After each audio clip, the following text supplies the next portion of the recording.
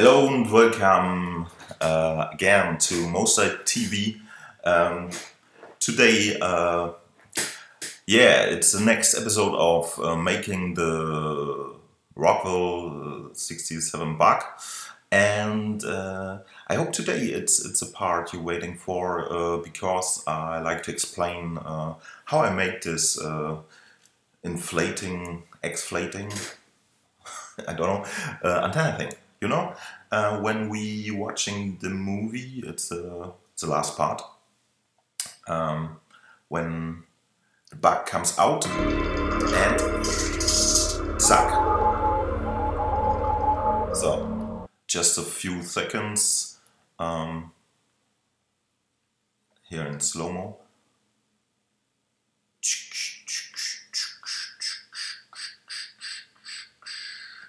So, and today I like to show you how it's made, and it's of course very easy technique. I used the mograph tool for animating this, and of course it's nearly fully automatic. So I still made a tutorial about the same technique because I used it years ago for some jobs. And on my YouTube channel is a tutorial where I show the technique too, but because it's an old tutorial, it's in German. I show you, it's called Motutorial 3 using mograph tools. Yeah, and I show some different things you can do with mograph module and Cinema 40, but one of the things is the automatic animation thing. Moment. See you? Yeah. Okay. And interesting.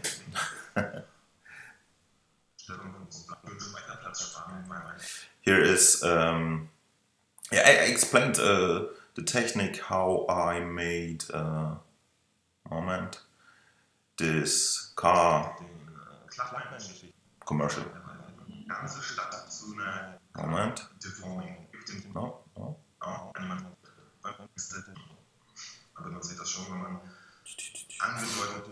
Okay, many words, but for you it's maybe interesting. Additional to this video, there are some example scenes, Cinema 40 example scenes. Yeah, for example, this grooving house. It's called grooving house by me, and this is the thing. It's interesting. Oh yeah. Yeah, funny. I said something on eBay and it's done right now. And the guy who sold it, buy it, just give me the money. So this is a simple example. It's the same technique. I show you, no panic, like this. So, and this is very easy mograph stuff. Yeah. For example, you made when you made any simple animation. I do this, for example, with this cube. So, what can I do with this cube? Okay, I crunch the cube and keyframe the size, then go to 10, keyframe the size again, like this, no big thing. But now I get another cube, like this,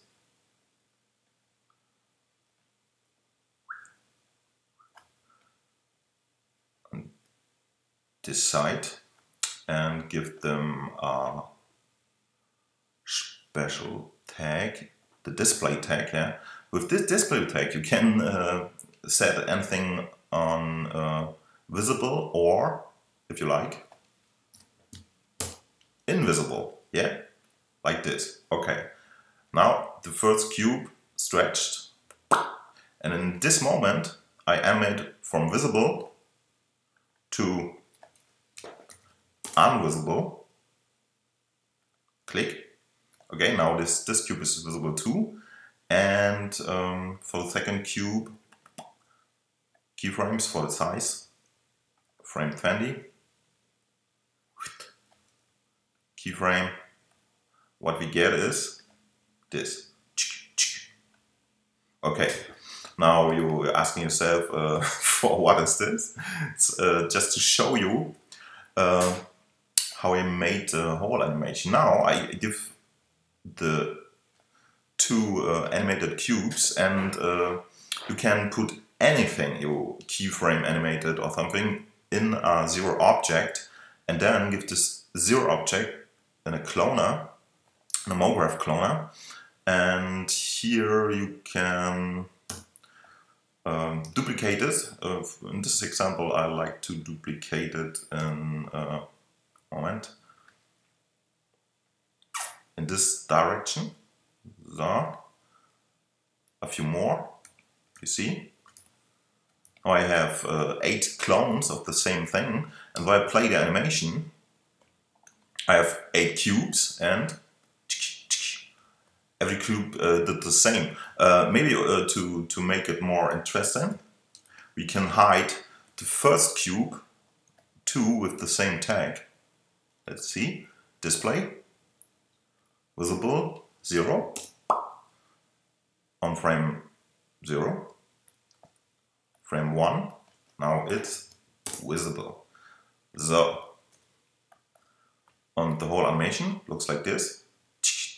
So, okay, and now I use a effector, for example, step effector, but I didn't need any parameter like scale. Yeah, but what I need is this time offset. I give the step effector a time offset. Step effector is of course connected with the cloner object. Give the step effector a time offset of maybe 15 frames or something, and watch what happens. Yes, the whole animation is now with the offset, and any clone just doing the animation after the first clone of his first clone, like this, ding ding ding ding ding. So, and this is a basic technique I use for the antenna thing too, but in combination, because what I did is not just have this the deflating effect. I give another cloner, and in our antenna case, I go to radial. So, moment, maybe we can rotate this thing. No. No, it's not good. Moment.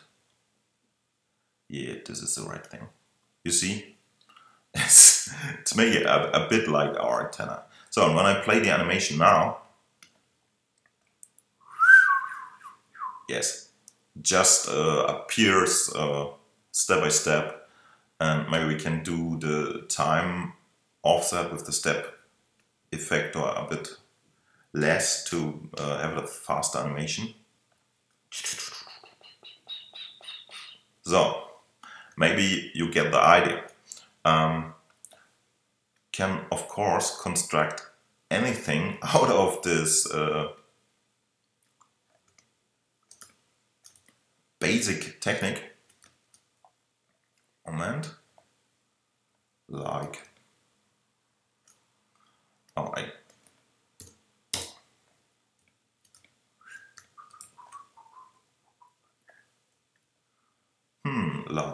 moment, like this, nope. Maybe like this, so, a bit more. And now you have this on the whole construct. And when I give the second cloner the seam effector, we have this.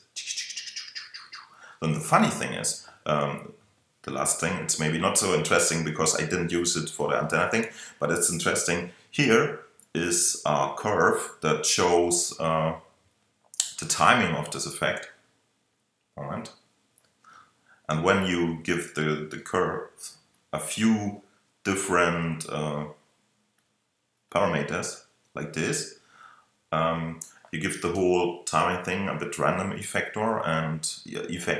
and this means that your animation is not so clean, because every little thing has a slightly different timing. So, okay, but this is just too much for our animation. And now let's have a look at our original bug. Yeah, this is the bug. You're remembering the scene, okay? What's happened there? So I killed everything we didn't need right now.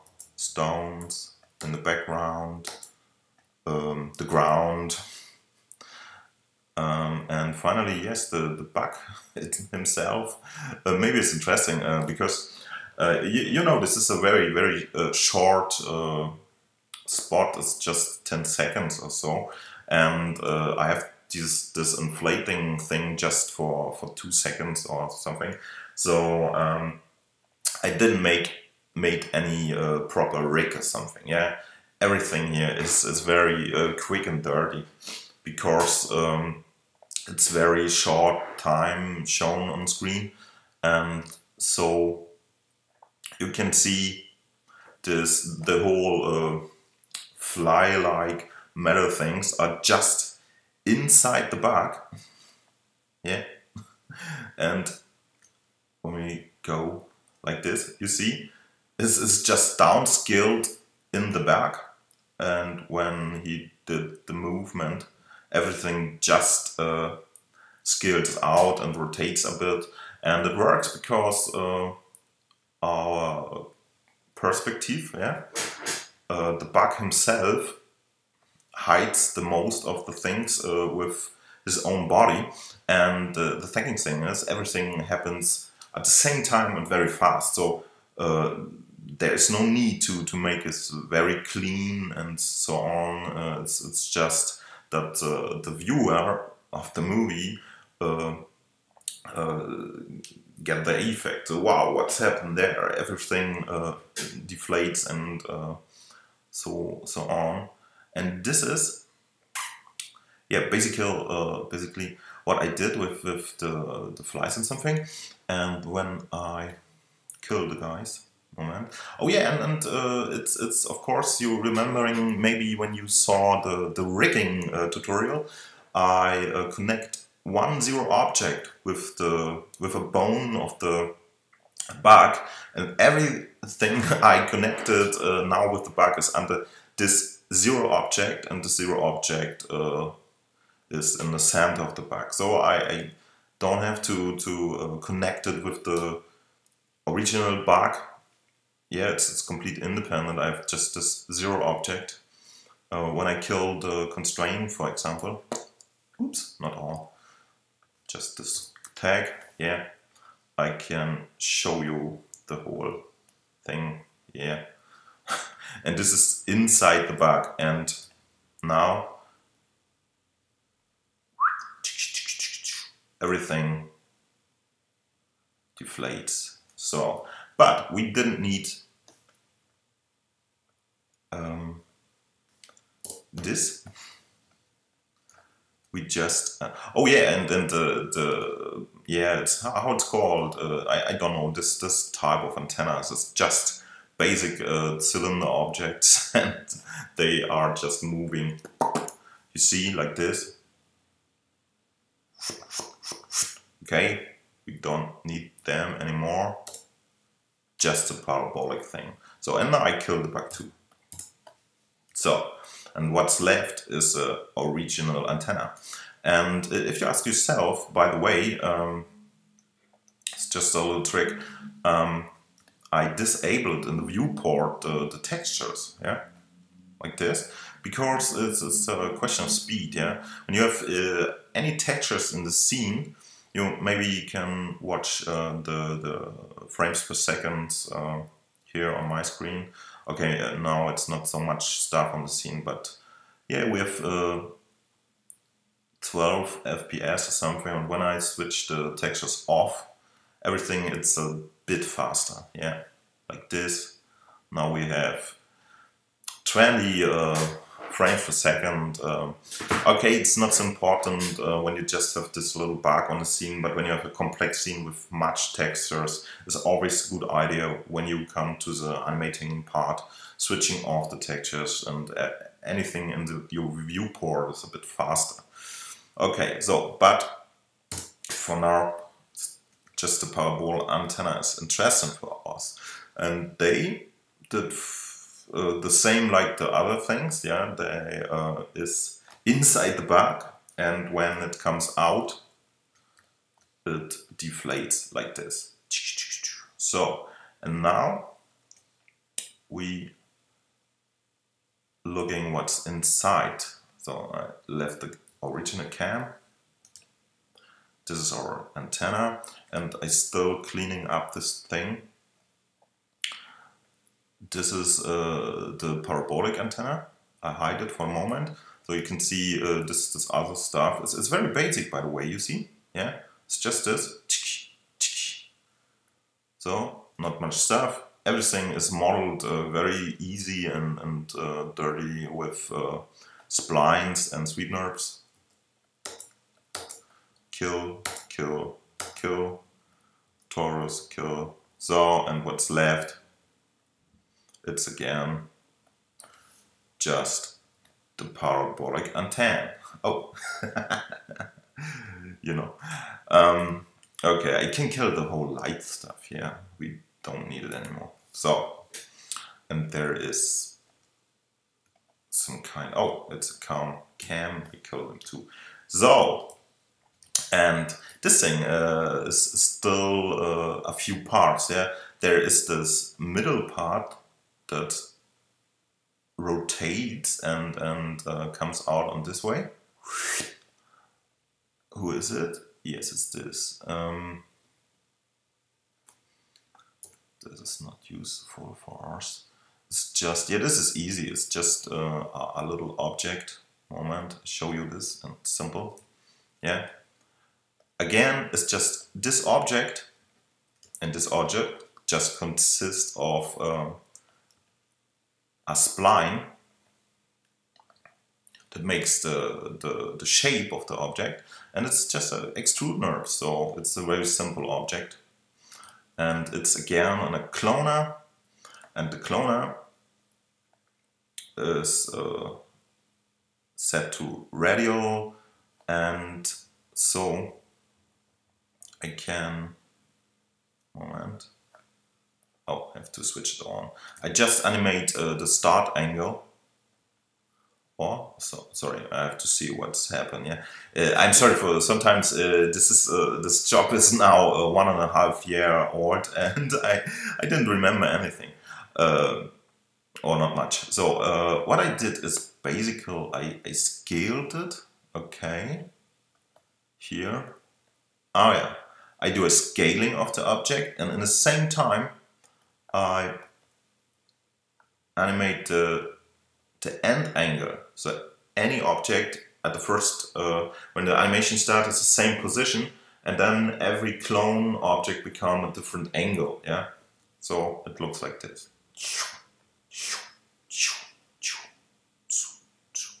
So at the end, I animate the rotation a bit. So, moment, have to kill this baked thing. You see, so after the rotating stuff, there's a slightly animation that makes this. Okay, it's very easy stuff, you see. I switch this to hide, and now the rest is our parabolic antenna. And you can see it's, like I said, it's just two cloners. Yeah? The first one makes the rotation, I switch them off. And now what's left is our one panel of this whole thing. I switch here this cache off too, and switch the effectors off, and you can see, and switch finally the first cloner off, and this is what I really animate. Yeah, I take the zero object and put it in another scene, so we have this separated. Moment. Zack. Okay, this is all I did via hand. So it's the same thing I showed you on the beginning with the cubes. Yeah.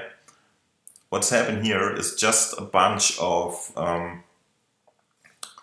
visible text that makes parts of the thing visible over time, like this, and some grooving stuff. So we can separate anything. The first one that comes out is this sweetener, sorry. It's just a spline and a shape and a sweetener, and when you animate this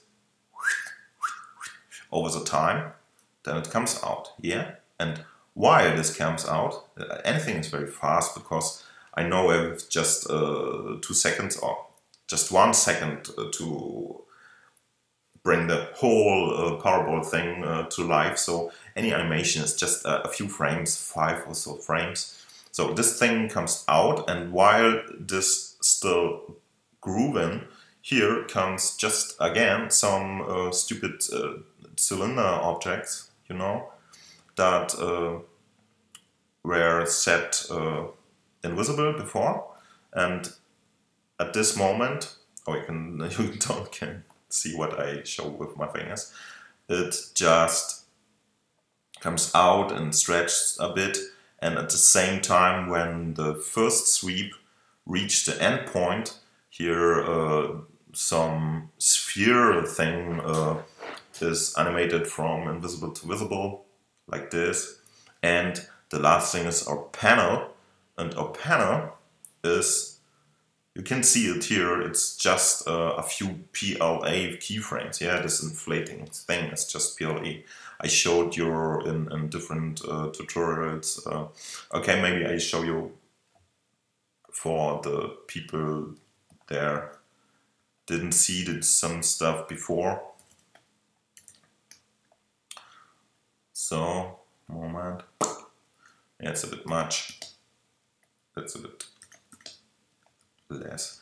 So when you like to make a basic animation with any object, you can change this parametric plane in polygon object. Go to vertex manipulation, and one thing you need now is this to do PLA animation. Yeah, it's very easy.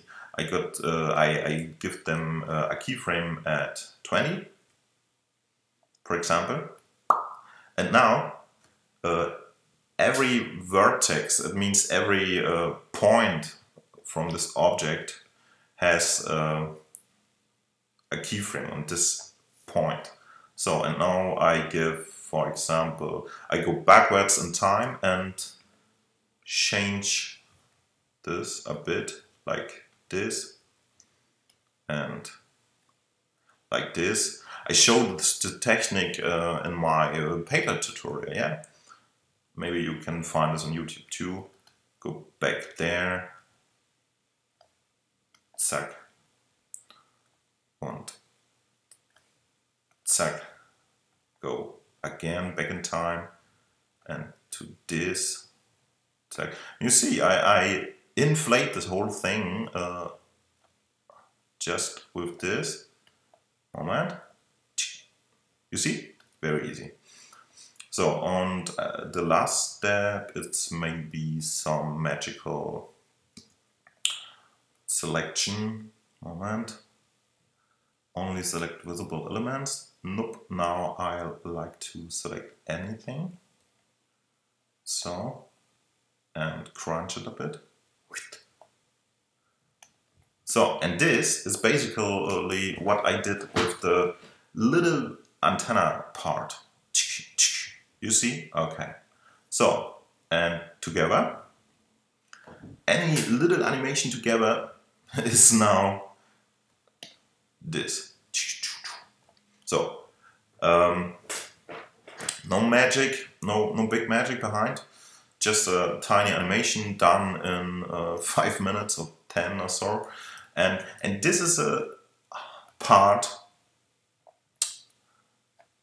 moment, oh no, wrong scene, there. So, and this is the part I put in the cloner, and now, see, it's a bit curved, course I set the cloner to following things. I say, okay, make 5 clones out of this. Can do more, yeah. And here is a little slightly rotation. You see this? So, and this is of course the curve I need for parabolic antenna. So, and when I now play the animation, it's a combination. You see, this little curve is animated too, not this curve. This is a rotation, and this give any clone a bit more rotation. So when I delete the animation and set it to 0, it looks like this, and the clone's just doing this. You know, it's my animation, and every clone doing the same thing at the same time. And when I did it in combination with like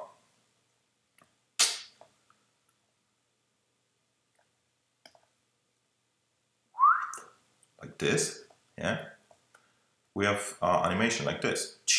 So, and in our case it's reversed. So I did from here to this point. Oh, it's a bit much more like this. So you see, okay, and again we need this. Oh, and while I do this, I can step. I can add more or less clones. Yeah. At the end we have now 8.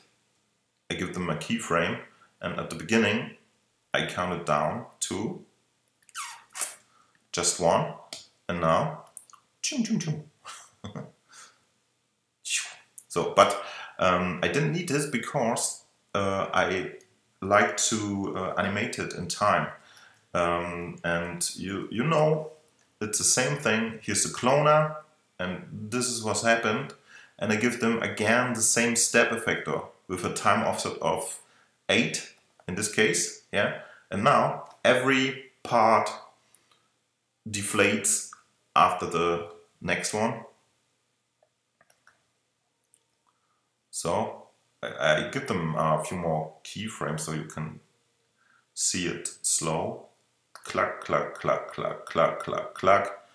And that's all. Yeah, and this is the key part of the animation. And you see what I basically did is a little animation of little things in 10 minutes, and then I just put cloner and effectors on it and become a much more complex animation. So, and now when I have this, but what you can remember is you have to bake this right now. Yeah, click this clone thing, go to mograph cache. Okay, not baking, caching it, and baking, caching, it's the same, and hit bake. So, and now this animation is baked in Cinema 4D. And now, and this is interesting, it's again, Cinema see it like one single animation, yeah? No idea what's inside the clone object because it's cached. And now I give this whole thing again in a cloner And this cloner is set to radial and count of 12 antenna. So, and it's very simple, you see. And of course, for our cinema monster with Parabolic antennas, you need more clean work. But for my 2-second thing, it's very okay what's done here. So you see, okay, there are now more elements at the original antenna has. So, and the last thing I added, because this bug is some kind of bionic existence, yeah. So I like that the antenna has still some movement at the end, yeah. And this is what I did. I give them a random effector, the first cloner. So when it comes out, the random effector, and it's connected to this cloner, random, just did some random rotation of every object, of every clone, and some random position change. So it comes to this moment, little movement inside every string of the antenna. So I give them some less. Okay. You see, everything moves a bit after the deflating.